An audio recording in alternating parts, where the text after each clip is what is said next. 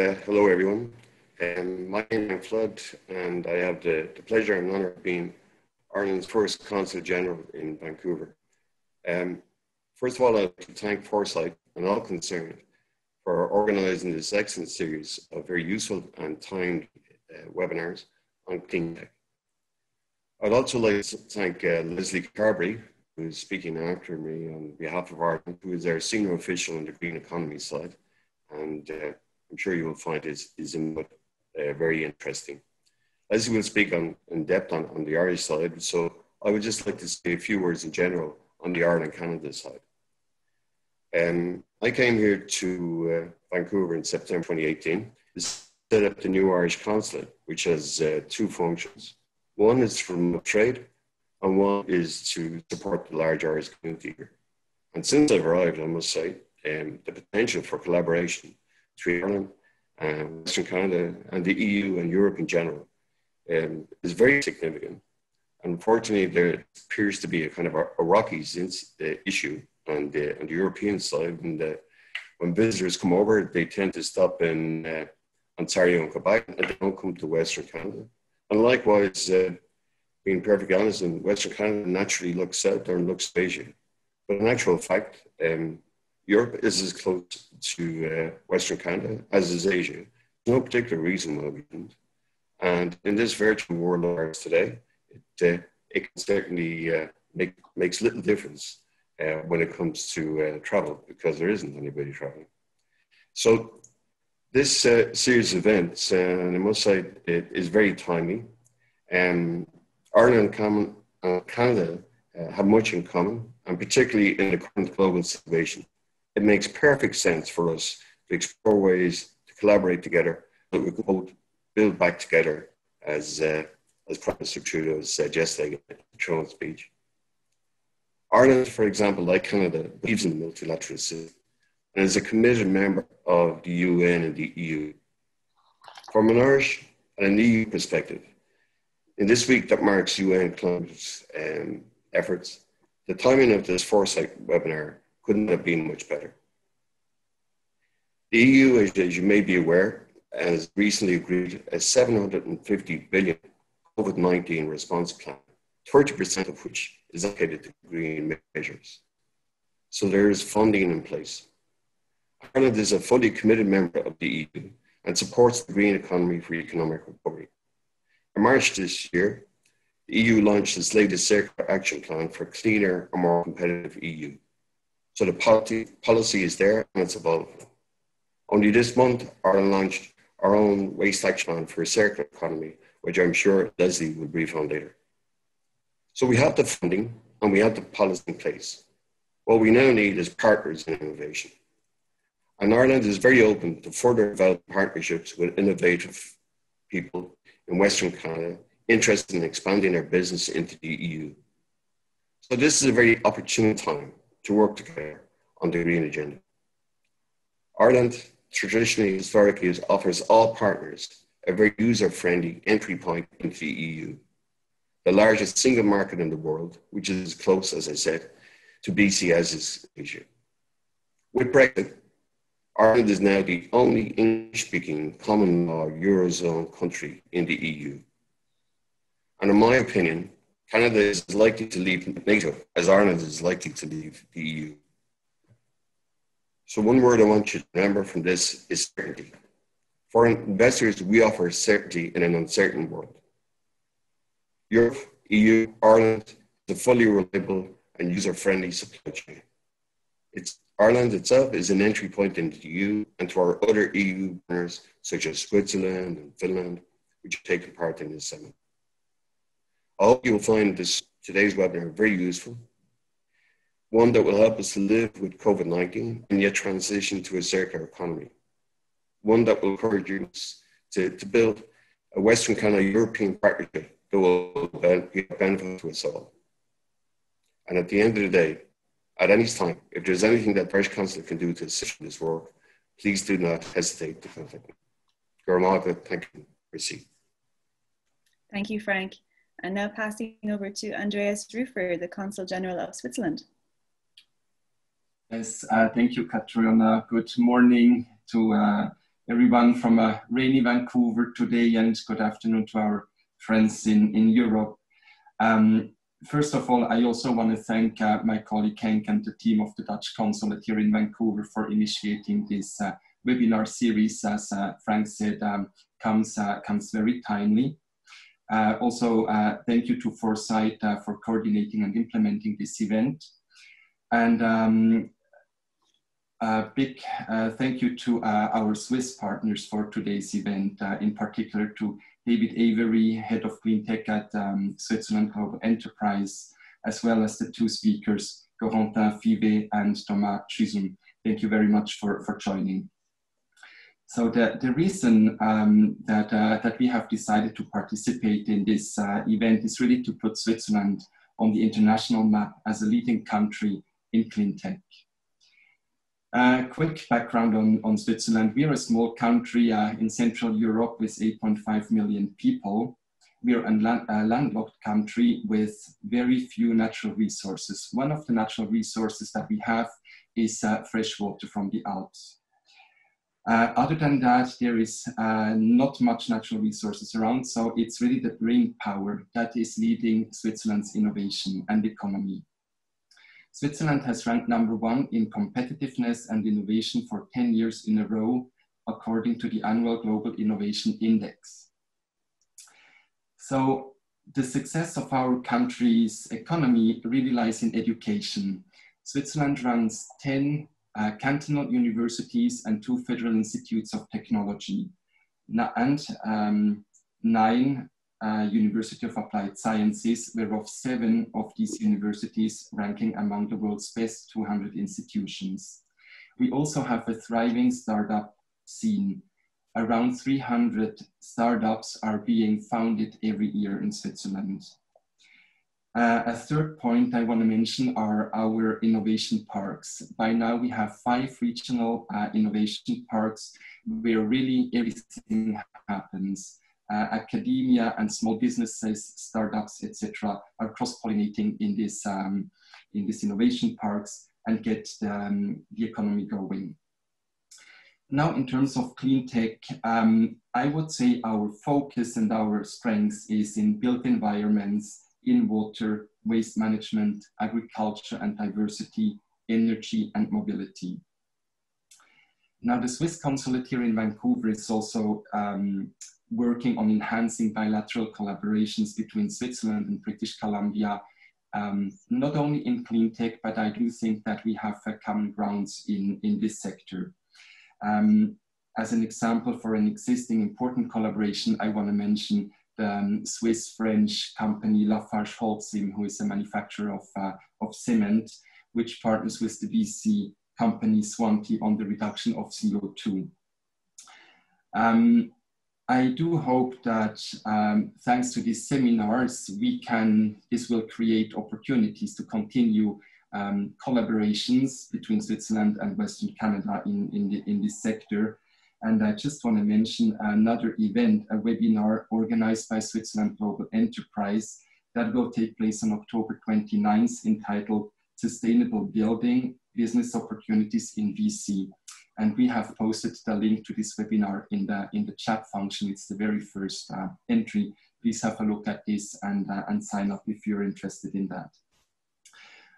With that, I wish you all an interesting and informative dialogue today. Thank you again, Katrina, for setting this all up. It is an important series and we're glad to be part of it. Thank you. Thank you, Andreas, and thank you, Frank. And so I'll talk a little bit about Foresight Clean Technology Accelerator.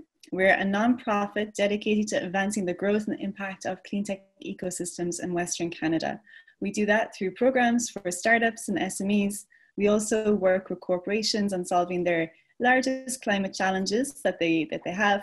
And we are, in essence, we are market-driven, entrepreneurial, collaborative, and results-oriented.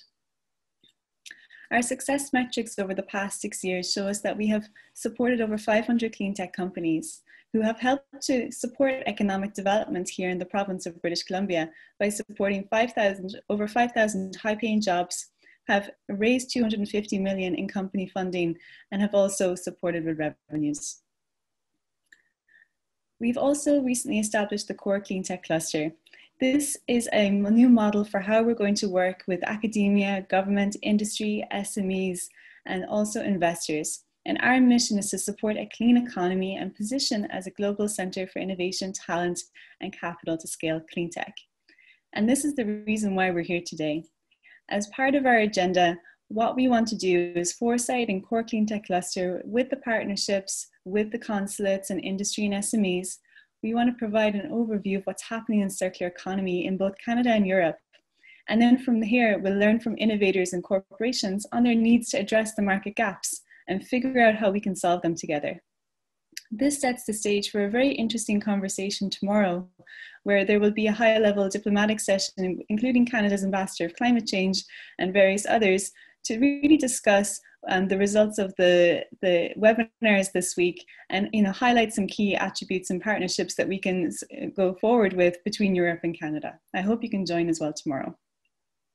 For now, we'll go straight into the panel discussion where we'll have a selection of panelists who will provide an overview of circular economy approaches in both Europe and Canada.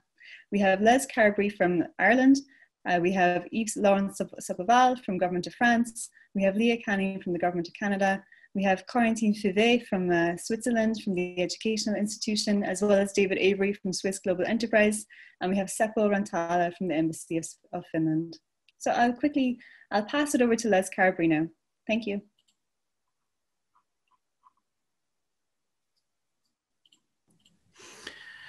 Thank you, Catriona, and good morning, everyone from Ireland. It's great to be back in Canada, if only virtually. I spent many happy months over there previously. So my name is Les Carberry. I am the head of the National Circular Economy Unit in the Department of Environment in Ireland. And I'd like to give you a quick run through today of Ireland's 2020 Waste Action Plan for a Circular Economy. It's very timely to be talking to you today. We just launched the plan on the 4th of September, so we are very much at the start of a new chapter on circular economy in Ireland. And if we go to the next slide, please, Catriona.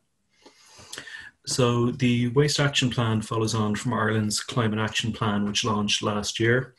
And that Climate Action Plan represented a real step change in Ireland's climate ambition.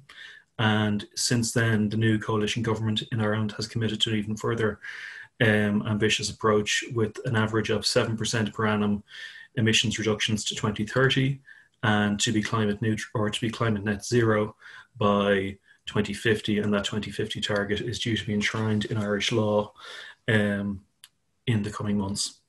And under the Climate Action Plan, a new Waste Action Plan with a focus on circular economy was one of the deliverables. And the overall objective is to move beyond compliance with EU targets on recycling and reuse, that some of which Frank alluded to, and really become a vanguard country in the EU in terms of circular economy. The plan involves 200 actions over 5 years, some which will be put in place immediately, some more medium and long term. And again, there's a real focus on a shift away from just waste disposal and treatment and into more innovative circular economy measures. That'll take a combined approach involving putting responsibility on producers and manufacturers to ensure that their goods are environmentally sustainable and to where there are environmental impacts to account for those, and also to encourage sustainable new economic models, particularly in the digital space. And part of the Waste Action Plan's approach is really a focus on awareness and education, particularly at household and consumer level, and bringing people with us. There's a range of measures provided for under the plan in terms of economic instruments and regulations, but really they're supplementary to as I said, an awareness raising effort to make sure that everyone understands that the circular economy is something that they can contribute to, which can benefit the environment and can benefit them in terms of additional value. So if we go to the next slide, please. So before I go on to my specific role in the circular economy unit, I'll just kind of run through very quickly some of the priority areas under the plan.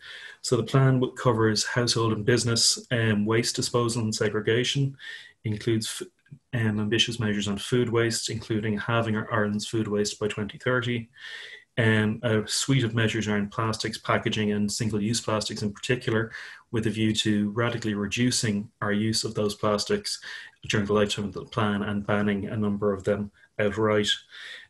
Part of that will involve the use of extended producer responsibility schemes. This is where if you put something onto the market, you are then responsible for its collection at the end of the pipe. Another sector that will be involved is the construction and demolition waste sector, as well as textiles. And as I said, the Waste Action Plan provides for a suite of policy measures in terms of regulation, economic incentives around levies, and also increased use of deposit return schemes, for example, in relation to plastics and aluminiums. My own role in that plan is around what's known as the circular economy strategy for government. What we found in Ireland is that for major challenges such as climate action or waste action, we have to take a whole of government approach, bring every single department in government into play, and really try and break down silos where we can. So my first task in the next couple of months is to do up a new circular strategy for the whole of government, which involve a range of issues, making sure that all the policy levers that we have are focusing correctly on supporting the circular economy, particularly around public procurement. Ireland already has a centralised public procurement function in our Office of Government Procurement, and they already take social and environmental criteria into account in setting procurement policy, but we want to go further on that and really integrate social, economic and environmental considerations into public procurement while still delivering value for money for the Irish people. Part of this work will also involve drilling down into different economic sectors, for example, the hospitality sector, the agricultural sector, the construction sector, and really working out what the circular economy in practice means for those sectors and how government can support them. And then, as mentioned before, we're particularly interested in how the digital sector can help support the circular economy. Our department is somewhat probably unusual among its international peers in that we have the environment function, but also the communications network function. So it's a very interesting mix of seeing how digital technology can work to support new innovative business models around the shared and circular economy. So that's pretty much a very whistle-stop tour of where we are, and I look forward to any questions you might have. Great, thank you so much, Les. And now we'll pass it over to Yves Laurent Sopreval from France. And I'll pass it over to you, Yves. Yeah. Hello. Hello, everybody. Very glad to be with you this morning and afternoon for us. I have too many slides, so I guess the slides will be available to the participants. So most of what I'm saying, I'll be probably talking too fast, and many things are in the slides. You have here my email address, and if you want to have any information, I'll be happy to provide some. Okay, so next slide, please.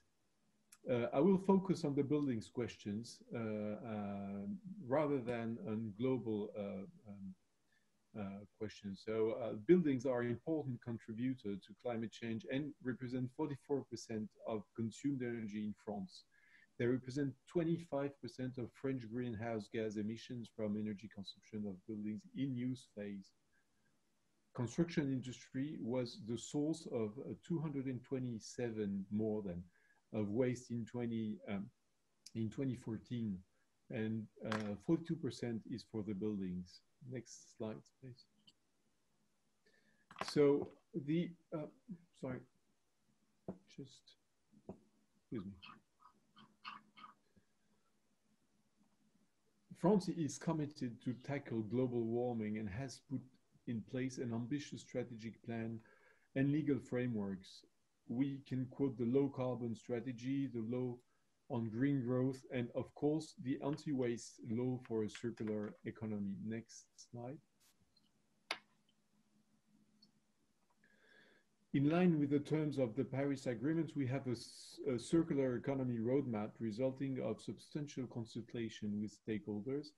This roadmap led to anti-waste law for circular economy in February 2020, which includes several measures in order to limit wastes and to contribute to the transition from a linear economy to a circular economy. Three main measures will impact the construction fields: the creation of an extended responsibility of the producer, the revision of the pre-demolition audits, and the creation of a tracking document for works outside of waste audits. Next slide, please. Thank you, Yves. Yves, can you raise your voice a little bit? People are having trouble. Okay. Well, yeah. It's maybe my computer doesn't. Is it okay like that? Better. Thank you. Yeah. Okay. So I'm just switching off my camera. Okay. Great. That's okay. So an article of the anti-waste law for circular economy requires the implementation of extended producer responsibility system applied to building waste, such as one existing for electrical and electronic equipment waste. The French Environment and Energy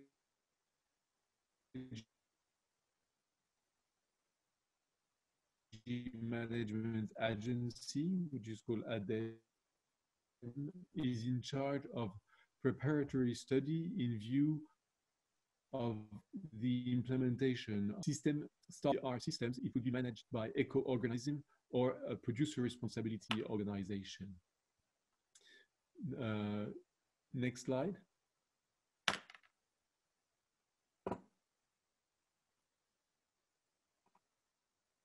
Since March 2012, contracting authorities must perform an assessment of waste from demolition and major renovation works for buildings which have floor area more than 1,000 square meters or contain one or more dangerous substances.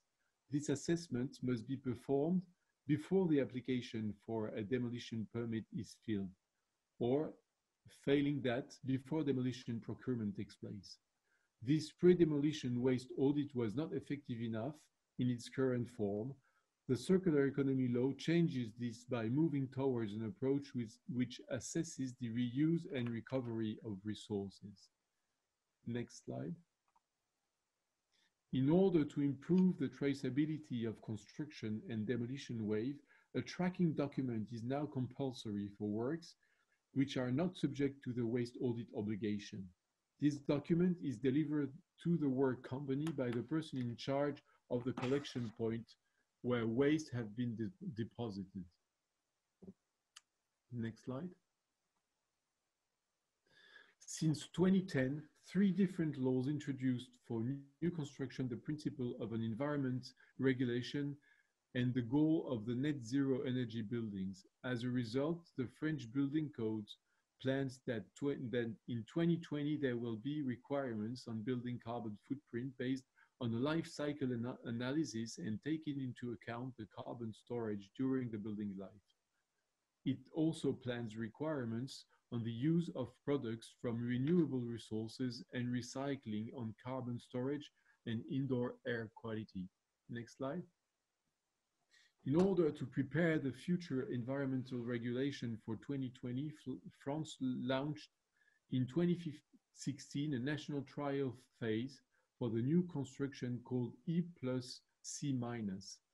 And since the end of 2018, complementary technical works and consultations of the stakeholders were carried on. Next slide. The trial phase is based on 3 tools: an assessment framework, a label, and a database. Next slide. I'm going to skip this one to be more, well, you can get back to the slides afterwards, but I'm going to, next one. Okay, this one is good. No, previous, please. Okay. The general objectives are: first, a reduction in the climate impact of building, taking into account the carbon emission of the building over its life cycle, promoting the use of construction methods that emit little carbon or allow carbon to be stored, or e.g. bio-based materials. encouraging consumption of decarbonated energy sources like renewable heat. Next slide. The other general objectives are better energy performance and lower consumptions. The environmental regulation of 2020 will go beyond the thermical regulation of 2012 requirements. Housing adapted to future climatic conditions. It's important to know that we take into account summer comfort objective now, to take into account heat wave episodes, and dwelling with good indoor air quality and promotion of products from reuse. Next slide. Okay. So for this life cycle assessment, different data can be used: environmental product declarations of construction products and equipment, default values as substitutes where there is no EPD for the product chosen in the project, and fixed values for the calculation of the environmental footprint of the consumptions of the buildings. They are gathered in the French database called INES. Next. So thank you for your attention, and if you need any information, please send an email to my address there. Thank you. Bye. Thank you, Yves. We will make sure to share your email address with the participants as well, so they can get in touch with you. And now passing over to Leah Canning, who's the director of the World Circular Economy Forum as part of the Government of Canada, and for her overview on what's happening in circular economy in the country. Thank you, Leah. Great, thank you. Thank you, Catriona. If we could go to the next slide. So I'm presenting, I'm with Environment and Climate Change Canada, but I'm currently leading the planning of the World Circular Economy Forum on behalf of the whole of government. So I'll try and give a brief snapshot of circular economy here in the Canadian context. But I always like to start by highlighting some of our characteristics that make us a little different from our European colleagues in particular, who've really been some first movers on circular economy, but we have some different considerations. So our size is an important one. Frank talked about his observation coming to Vancouver, you know, in the proximity maybe of Vancouver to, or BC to Asia or Europe, may actually feel a little closer than even parts of Canada. We're actually about the same size of Europe. And yet we have, I think, about 1/20th of the population. So we're very distributed. Most Canadians live in large cities, but we have thousands of rural, remote, Indigenous communities that are really important to our cultural and economic diversity.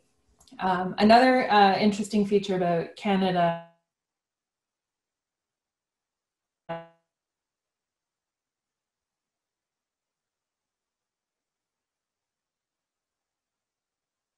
I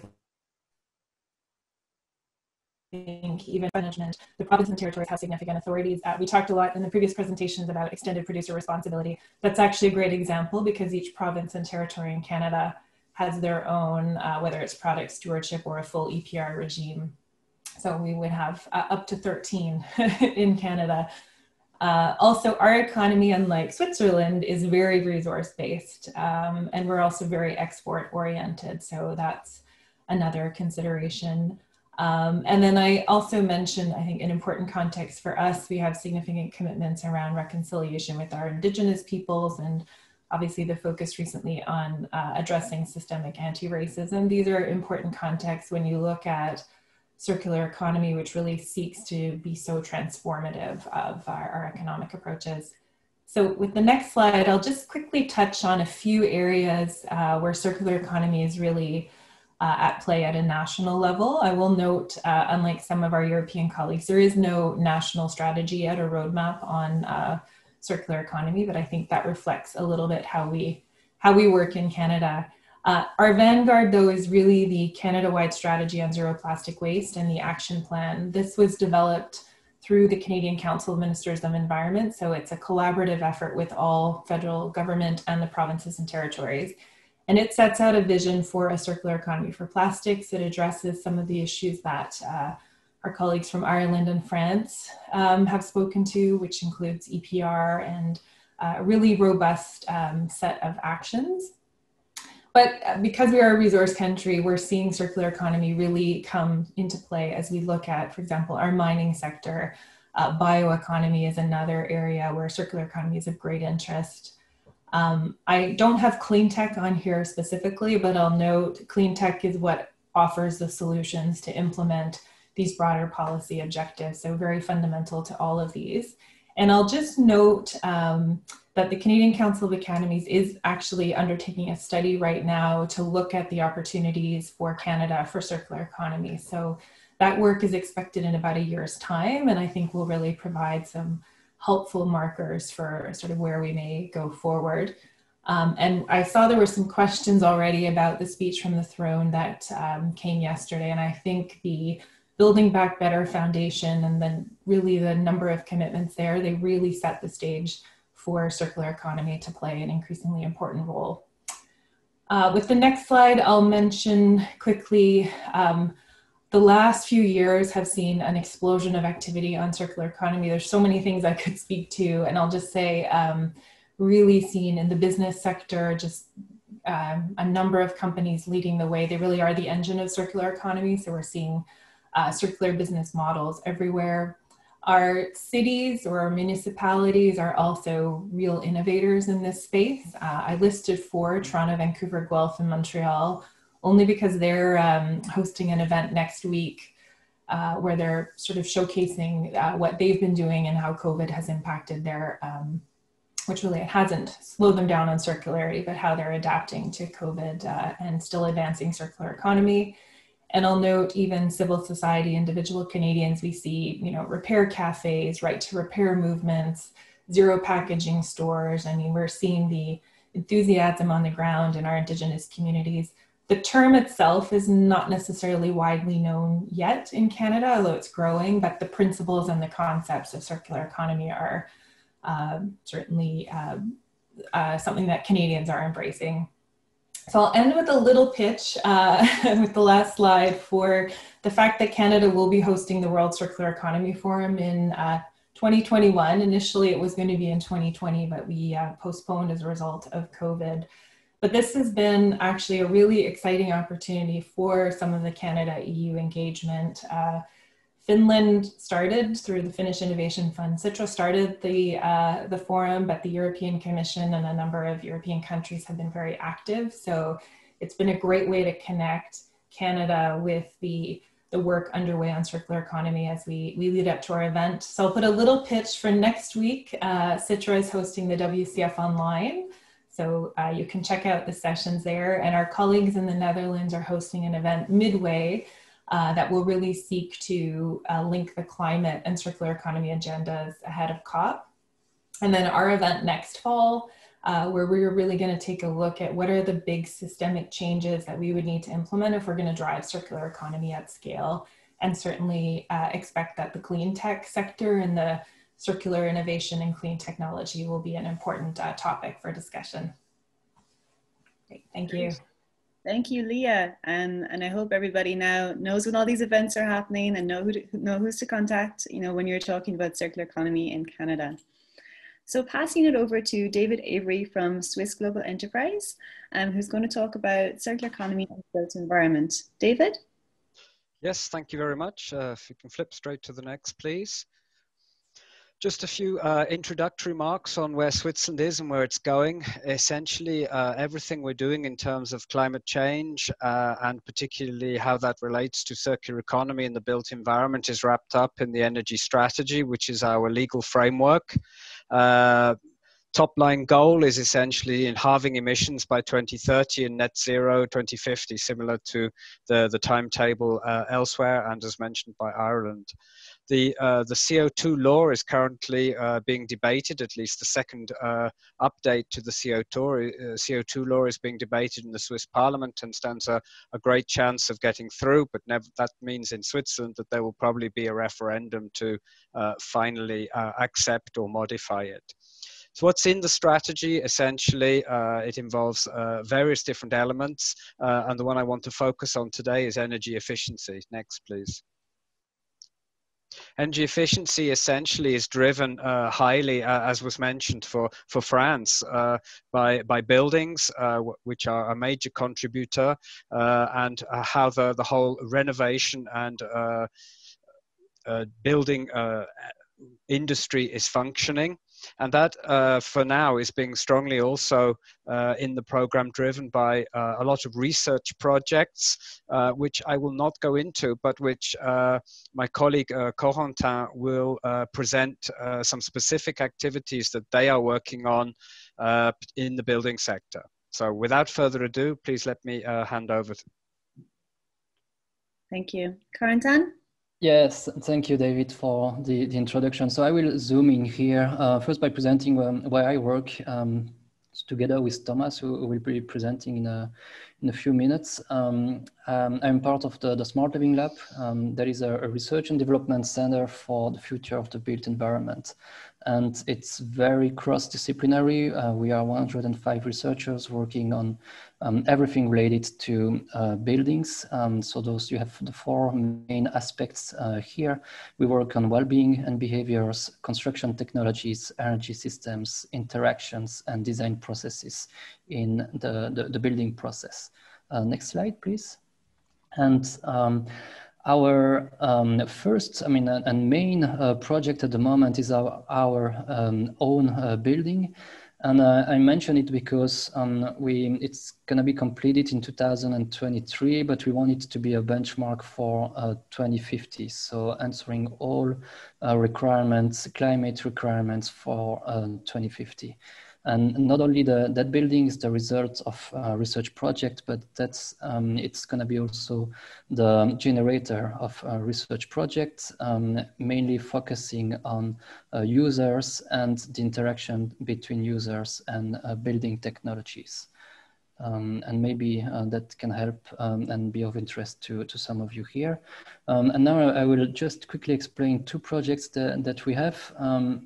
Those are projects that we address in both education and research. And the first question is this one here. So it starts with the conclusion that we demolish building way too early.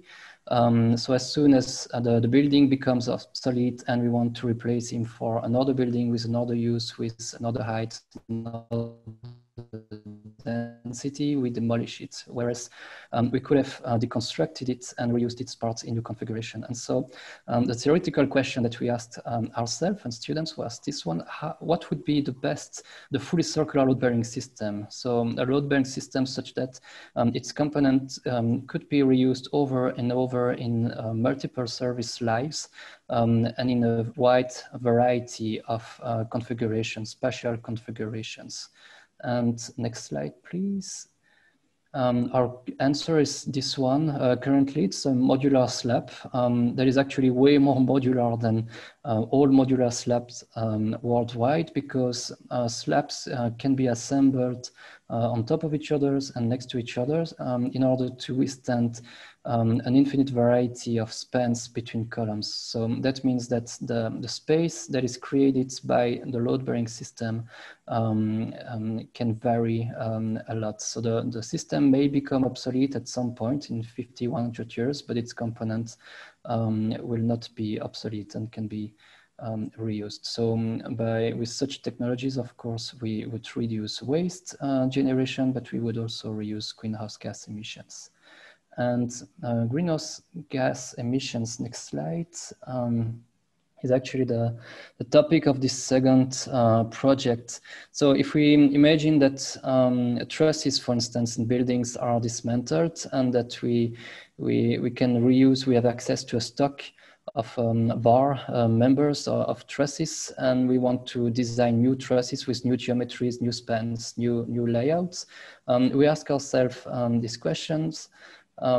So what would be the environmental savings of being able to reuse previous components from other trusses in order to build a new truss. And for that, we compare the best solution, of course, with the recycled steel solutions in this case. And what we show is that for this example that you have here, but also for many other case studies that we've done, usually we can reduce the impacts, environmental impacts, by 40 to 60% by being able to reuse components.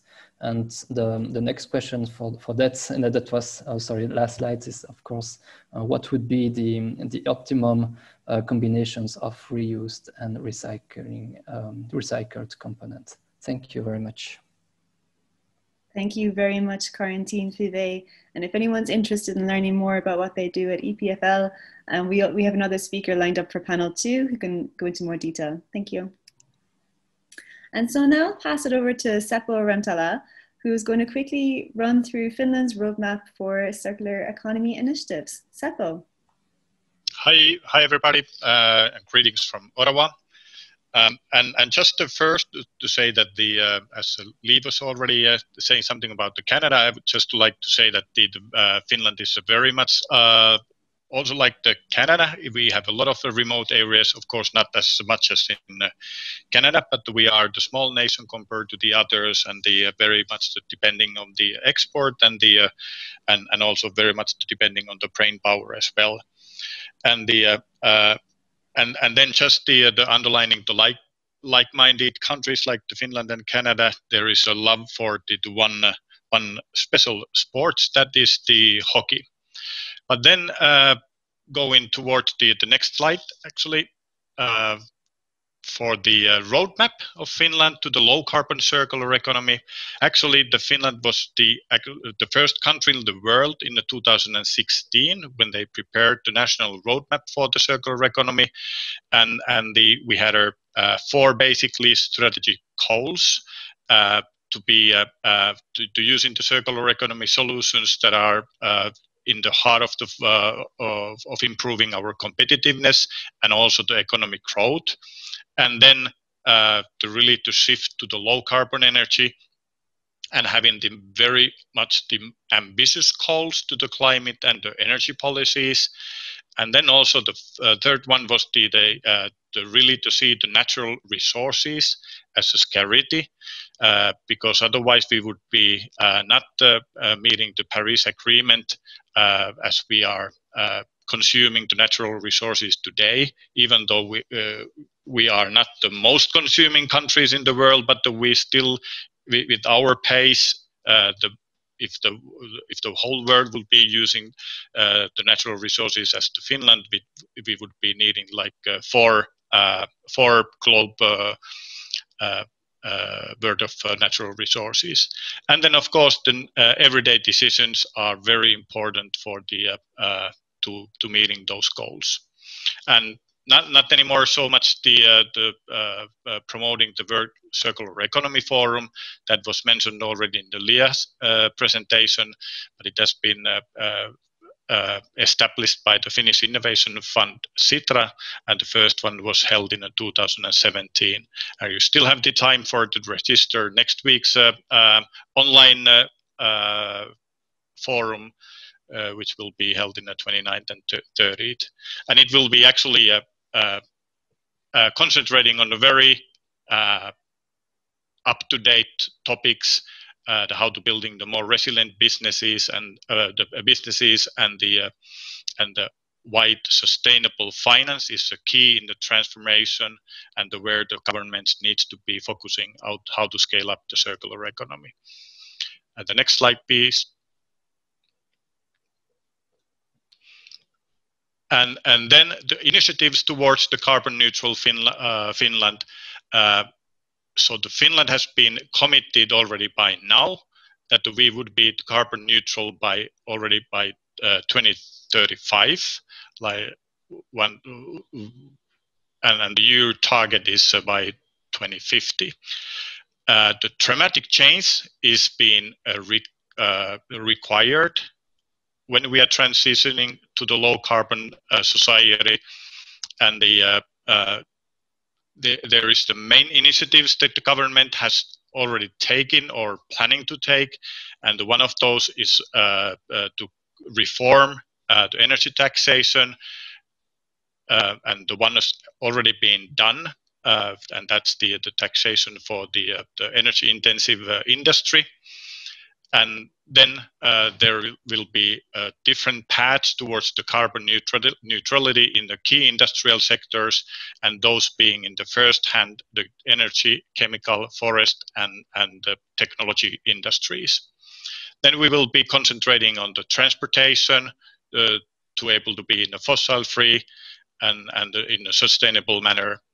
And then the climate change policy plan, what we have in place, there is one key issue is the decreasing the oil heating and the overall energy consumption in the residential homes, but also how the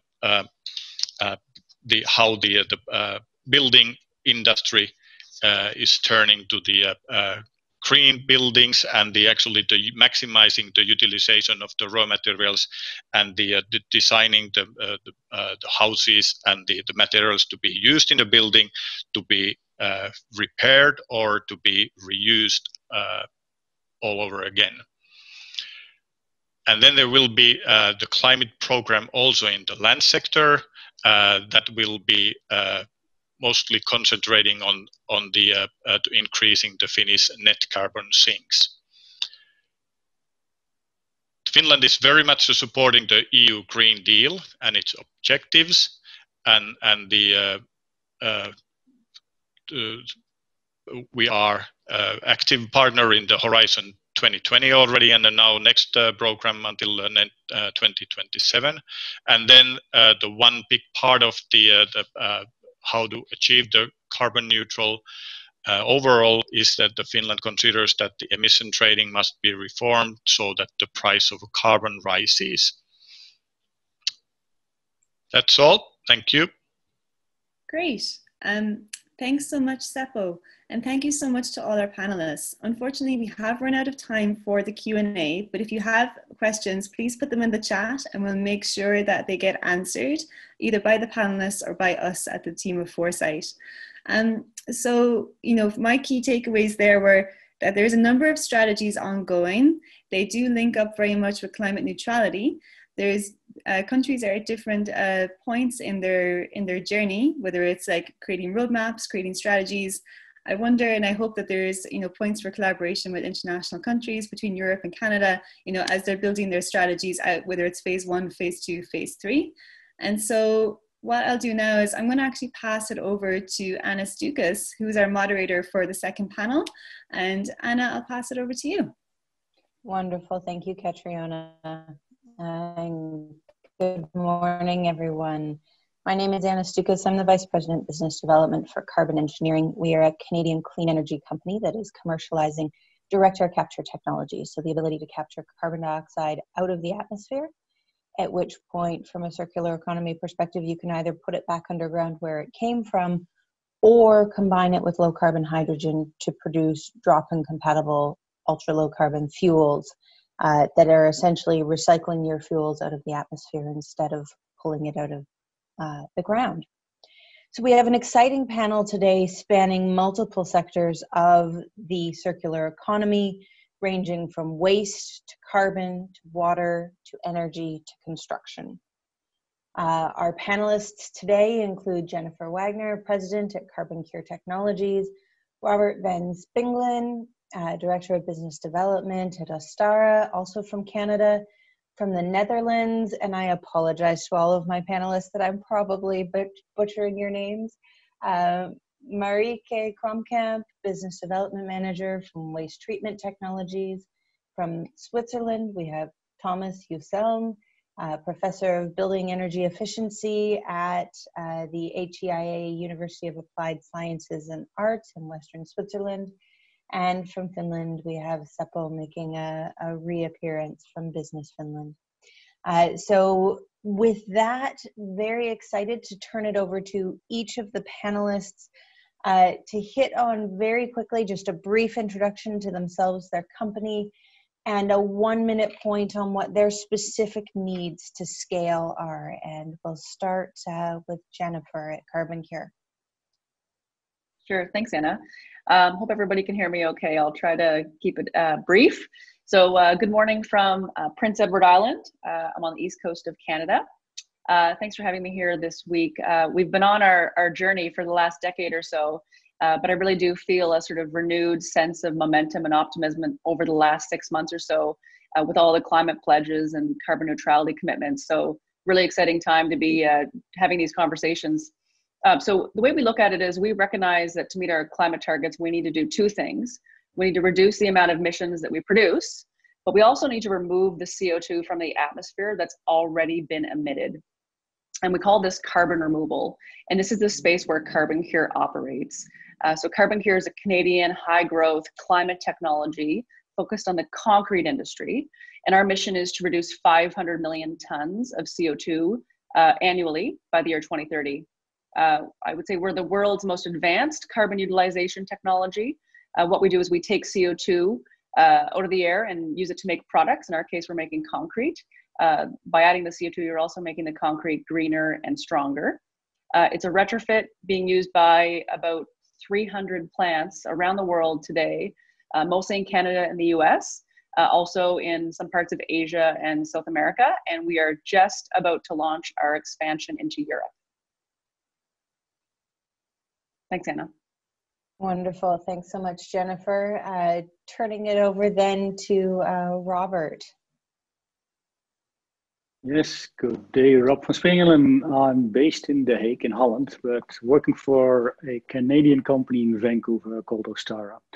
Ostara started about 15 years ago with actually recovering phosphates out of waste streams, specifically initially on the wastewater treatment plants. And actually what they did is they also said, okay, we're taking it out, but how do we get the outputs coming out? How do we actually move that towards the farmer? So we actually getting a fertilizer out of the wastewater streams. And we have roughly about 22 installations currently, mainly in about 80% in the US. And we've got about 3-4 installations in Europe, one in Holland, in Madrid, in London, we've got one, and we're just building one in Poland, and some new ones coming up in the moment. Now, what we actually are doing is by making a fertilizer out of the waste stream, we also actually avoid emissions when you would make a normal fertilizer. A normal DAP. So actually the farmers actually could save roughly about 90% on greenhouse gas emissions by using a recycled phosphate. Thank you. Wonderful, thank you. Marike, over to you.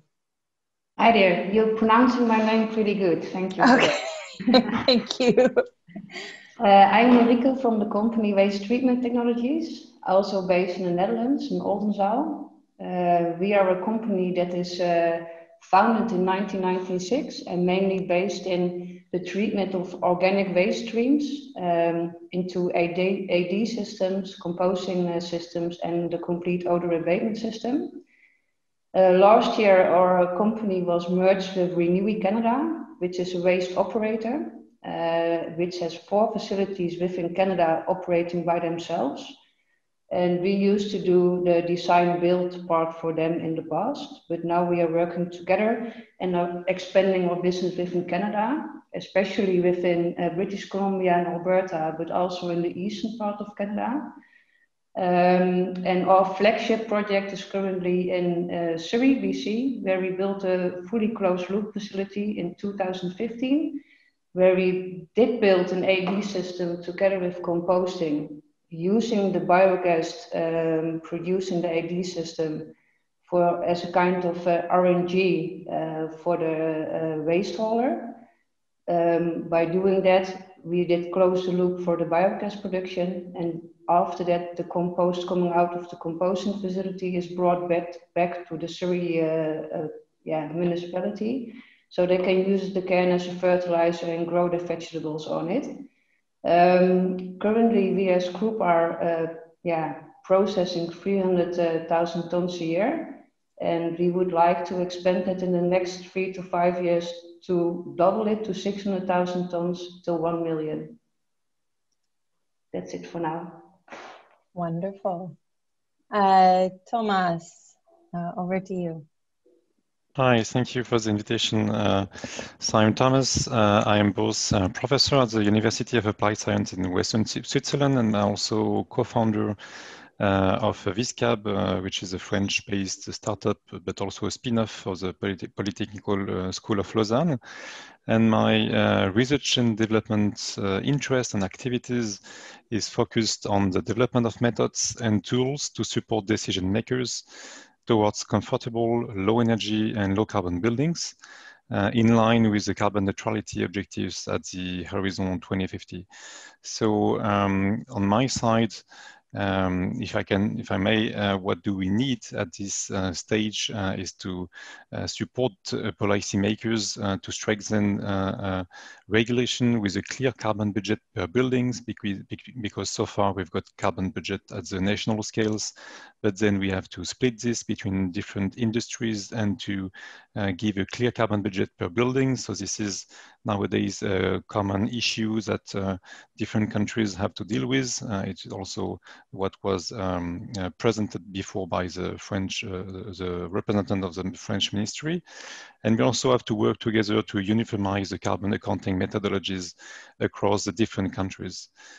So on our side in Switzerland, we've got cutting edge research and development methods to support all this process for these policymakers and building makers. And we are also able to provide feedbacks from leading countries about this subject to develop buildings which are in line with this carbon neutrality starting, that will be mandatory, for instance, in France, starting to from 2021, and on which we are working in Switzerland now since a few decades. So I'm really happy to share this with you and open to any further discussions. Thank you. Wonderful. Thank you, Thomas. And I apologize. This is actually a different Seppo than our first Seppo. This is Seppo Tosavainen, a senior advisor to Business Finland. And Seppo, over to you. Thank you, Anna. Yeah, really, I'm another Seppo. We have two Seppos. I'm sitting in Toronto, another one is in Ottawa. So good morning, everybody. My name is Seppo Tossavainen. I work for Business Finland in Toronto office. We have a real Nordic trade promotion hub with Finland, Sweden, Norway, and Denmark in the same office. Business Finland is the Finnish government organization for innovation funding and trade promotion. I've been in international business for over 30 years, first in private sector, in Cleantech and bioeconomy, before moving to serve trade promotion with Business Finland 9 years ago. I've been working in Finland as a Canada link starting from 2016 and moved to Toronto to open Business Finland office in October last year. I'm proactive in circular and bioeconomy with special focus to energy. I'm active in our Smart Energy Finland program, where Canada is one of the target markets. We have about 150 member organizations and companies in the program. What we are looking for our needs to scale. So in this discussion, I'm focusing to energy. Emissions from the energy sector, manufacturing and traffic account for 71% of global greenhouse gas emissions. Besides exploring business opportunities, we are looking for possibilities to create joint research and development platforms to speed up transition to carbon neutral economy.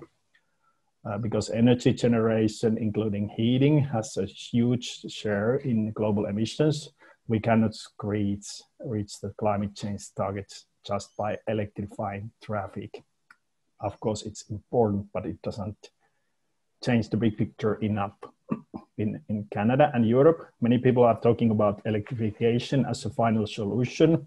A lot of energy is needed to produce heat for existing houses and industries.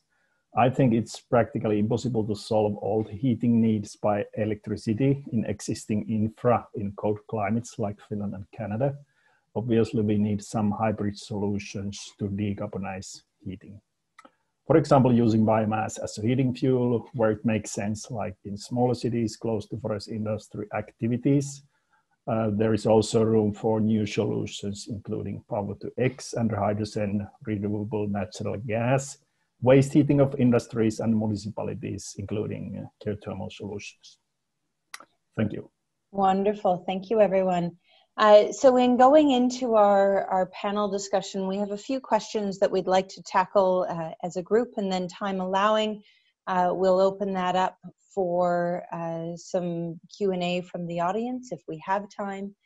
I want to pick up on one of the points that Thomas raised, which is that in order to incentivize adoption of some of these technologies, there are specific sector-based policies that are required. So Thomas mentioned specific carbon budgets for buildings.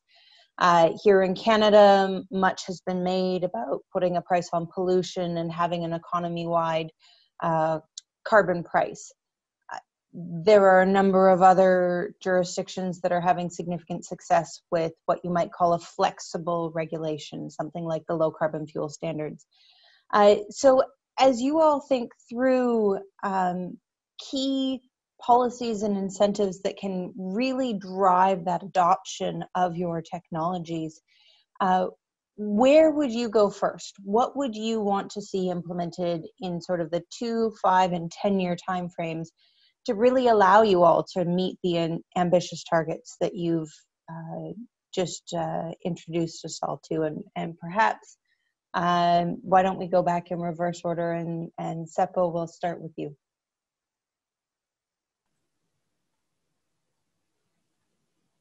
Okay, thank you, Anna.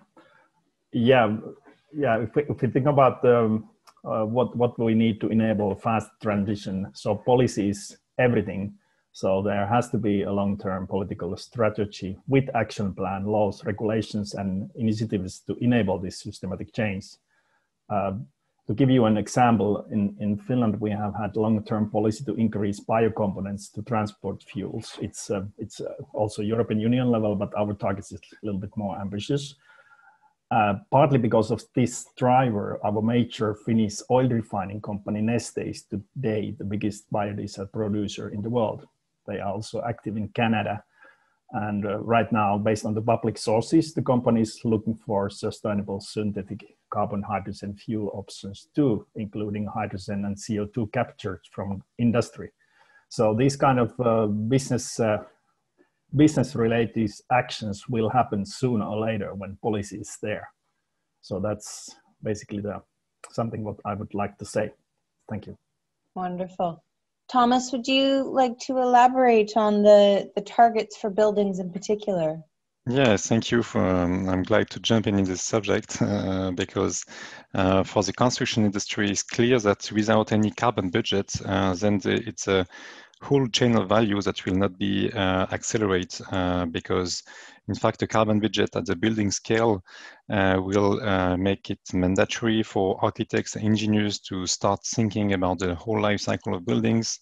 It will make it will shake the construction industry to develop building components and material in accordance with the overall carbon budget per buildings. So it's a whole system that have to start, and I'm quite confident now that without any carbon budget, the fact is that the construction industry have a lot of constraints already with acoustic constraints, fire constraints. I mean, there is a lot of constraints. So everyone want to build low carbon buildings, but everyone have other higher priority at this moment. So without any policy on this carbon budget, I'm afraid that we're going to wait quite a lot to move forward towards carbon neutrality. And as we know that there is a high responsibility of building for carbon emissions, not only for the user buildings, but on the top, most of all, for all the embedded impacts for the other part of the life cycle of the buildings. Really have to start thinking with the life cycle assessment towards all the decision makers, from the real estate developers to the industry that provides materials and components. Wonderful. I'm going to jump around a little bit in our order of panelists and go to Jennifer to build on that further, because I know CarbonCure fits very much into that construction framework, and interested to get your thoughts, complementary to Thomas's, on what can incentivize technologies such as CarbonCure's. Yeah, and I think, I mean, the comments I'd like to make, I think apply to other sectors as well. But before I jump into incentives, I would like to say that at least our view is that I think the business needs to be viable in the absence of incentives. You know, it's not good enough to just deliver an environmental benefit. I think there needs to be an economic advantage to industry as well. And I think Canada's done a great job. I think we should be replicating some of the models that have been shown to work here. Canada has a ton of funding available for early stage R&D projects around circular economy. And there's some sort of creative, like more prize-based models as well, which have been shown to work really well. So I think of the $20 million Carbon X Prize, which is wrapping up this year in Calgary. Emissions Reduction Alberta had a $30 million Grand Carbon Challenge, which is ongoing as well. There's a few other examples. So lots of dollars available for early, but also sort of seeing this emphasis on later stage opportunities as well, which obviously you need, you know, different funding mechanisms to get those technologies which have been validated actually off the shelf and into industry. So I think that's a whole other subset of activities that need to occur. But something that we're really excited about is that in terms of incentives, private sector is playing a sort of a more prominent role than we probably would have anticipated through some of these new climate pledges and carbon neutrality commitments. So just, I think it was last week, we announced Amazon and Breakthrough Energy Ventures led a round in CarbonCure, and I think it was the first tranche in Amazon's new climate fund. So a great example of a company which hasn't typically been into the sort of circular economy space, but they sort of recognize that they too have a responsibility to try and solve some of these climate problems. So love to see that. And then also seen a couple announcements related to offset purchases. So for technologies that reduce CO2, you could be eligible for carbon offsets. And typically, you know, you'd sell to, you know, I know the province of Alberta, BC has purchased them in the past, but companies like Stripe and Shopify are also purchasing offsets too. And the way they see it is that they want to inject cash into the space of companies like CarbonCure so that the costs of reducing CO2 can come down over time. And sort of Shopify and Stripe were some of the first to make these announcements, but there's sort of a bit of a trickle down effect. Microsoft, Amazon, Apple, Google, even Walmart, they're all going pretty far to make these carbon neutrality commitments. So I think those levers can kind of accelerate the space. And the last thing I'll say is on policy. We've also seen a few examples where procurement can be used to accelerate technologies that are ready to go today. So Hawaii, there's an example where some of the local authorities there gave preferential treatment to suppliers who offer CO2 in concrete. So that incentivizes local producers to adopt technologies that offer lower carbon products. And then there's something pretty interesting happening in New York right now, where there's a state bill that's using a slightly different model, where they're saying vendors who offer lower carbon products can get a 5% artificial price cut in the bid selection process. So there's a few different examples of how this is being implemented, but it's all really designed to accelerate the space of clean technology, and we're really excited to see the progress there. Wonderful, yeah, absolutely, and we're certainly seeing the role of government procurement, including in the Government of Canada's recent Clean Fuels RFI, where government procurement can help to backstop some of the market risk created by these nascent policies that are intending to incentivize decarbonization. For Marika and Robert, with your companies sort of being at the forefront of that Western Canada, European collaboration, I'd love to pick up on what some of the key tools that you think are to really promote and continue that collaboration and that sharing of ideas across jurisdictions. What's enabling you to scale in a transcontinental fashion? And Marika, perhaps we'll start with you and then go to Robert. That's good, thank you. Yeah, what I do think is I look to the last couple of years and already the growth between Holland and Canada based on our work field. I think there are already made a lot of steps in it. So if I look to, for example, just to municipalities and governmental stuff and also the tenders that are coming at the moment, we see that there is really a change in how the government is thinking about how to handle waste and how to collect it. So I think if you look to that, there are already steps made, and I think for the future it can grow much further. So for that, I think it's going to be only positive from our side at the moment. Wonderful. Robert, your thoughts? Our thoughts, I think the issue we're currently having in growth that will be solved with the new fertilizer laws in Europe, when they come online, because then the product coming out of the wastewater industry or the struvite coming out becomes a standard fertilizer. So that will help. But one of the other things that would or could help is actually the effect of carbon credits.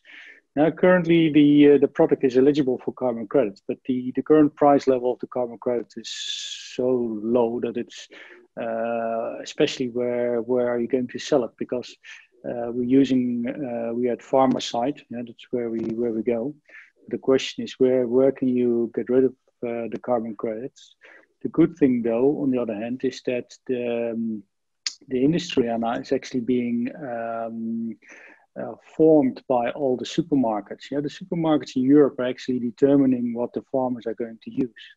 So if we're able to get the supermarkets to think more holistic also on the carbon credits and recycled phosphates, that will drive business throughout Europe. Wonderful. So I know that we're just at the end of our allotted time. Perhaps just to sum up, I think what I heard from across our panelists were a few things, particularly on the benefits of sector-specific targets or regulations that are tailored, recognizing that different sectors have different needs to scale, that it isn't a one-size-fits-all. The power of early adopter leadership from large corporations such as Stripe, Shopify, Microsoft, and Amazon that they can have in driving the adoption of these technologies into the mainstream. And then finally, the role perhaps that both government collaboration and government procurement initiatives can play in driving these circular economy innovations forward. So with that, thank you so much to all of our panelists. Really enjoyed the discussion today. Wish we could have spent another hour on it. So with that, I'll turn it over to Catriona to wrap things up. Thank you, Anna, and thank you to all our panelists for joining as well.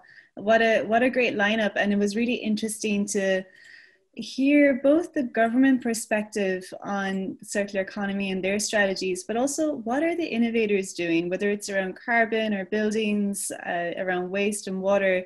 You know, these are the people who are creating, and the companies who are creating the businesses of tomorrow and today, and these are great companies to be supporting when we're thinking about meeting carbon neutrality and circular economy goals.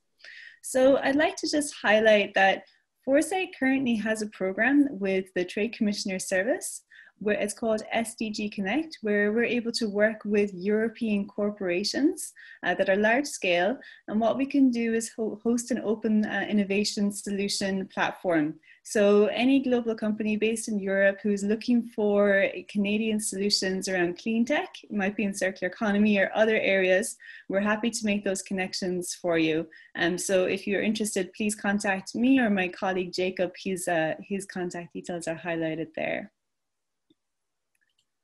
So in terms of next steps, if you're interested in getting in touch with connecting with the speakers, please do let us know. We will be sharing a recording of the session after this with all of the people who signed up, as well as the contact details of the key speakers or the consulates as well, who'll be able to field all your inquiries. And we do have another session on tomorrow. It's going to be more high level and diplomatic, but it's with, we have a ministerial representative from British Columbia. We also have the Canada's ambassador for climate change. We have the Dutch ambassador, and we have a key corporate, and also our CEO, Jeanette Jackson, who will be leading the discussion tomorrow and panel on how do we connect clean tech recovery and climate. And it's quite important because a lot of the discussions that we're having this week, all through the week, whether it's hydrogen on Monday, power management on Tuesday, and circular economy today, we'll be sort of reflecting back on that tomorrow and how can we make those connections in times of COVID and support recovery going forward. So we hope you tune in. And if you have any questions at all, please do contact my colleague here. Her name is Elizabeth Thorson. So yeah, if there's anything else that, if you have any more information or you require more information or links, please do drop us a note. We're happy to field all the inquiries to the right people. Thanks again and have a great day.